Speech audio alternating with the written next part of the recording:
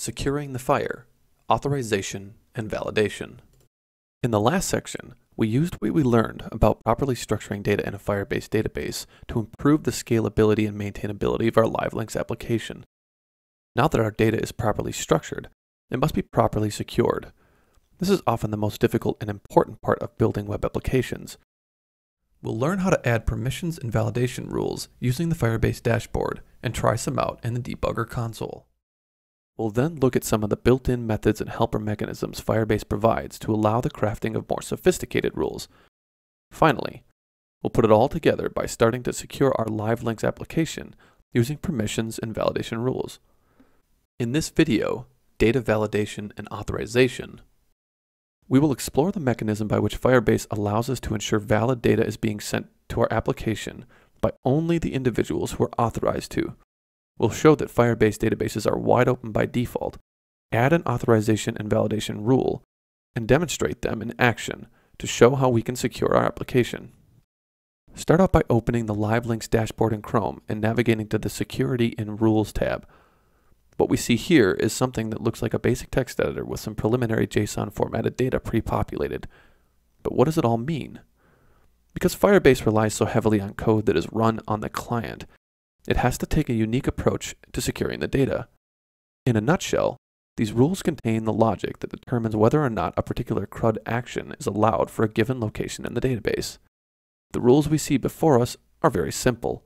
They state that anybody can read any of the data in LiveLinks, and anybody can write any of the data anywhere in LiveLinks, because authorization rules applied to a node cascade to all its children. Some rules those are, huh? That means our application is wide open to all sorts of malicious behavior. We can fix that by specifying restrictions at specific locations. Let's start by putting some authorization rules in place. We don't want just anybody submitting links in LiveLinks. We want our users to do that. Open another tab in Chrome and open our index.html file and the debugger tools. First, without logging in, let's confirm that anybody can submit links regardless of whether they're actual users. Create a reference object pointing at the link's location and set a link at an example URL. Checking the data browser in the other tab, we see that it was successful. Not good.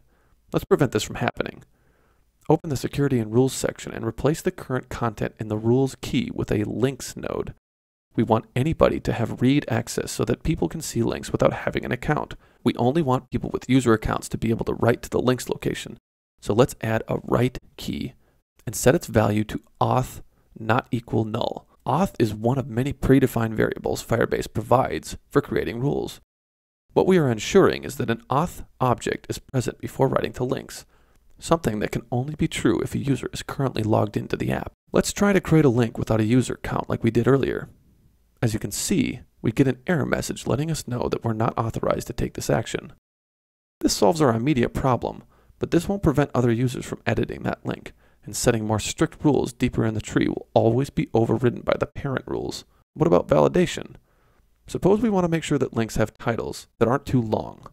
To set validation rules, you create a .validate key for a given node and set some validation logic to that key's value.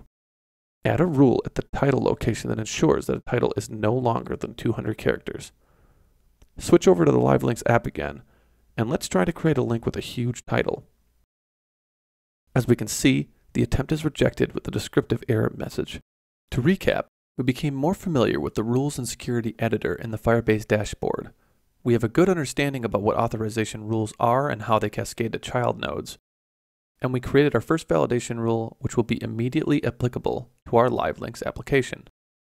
In the next video, Writing Sophisticated Security Rules, we'll explore all of the built-in functions and variables provided by Firebase to allow us to create sophisticated and powerful security rules.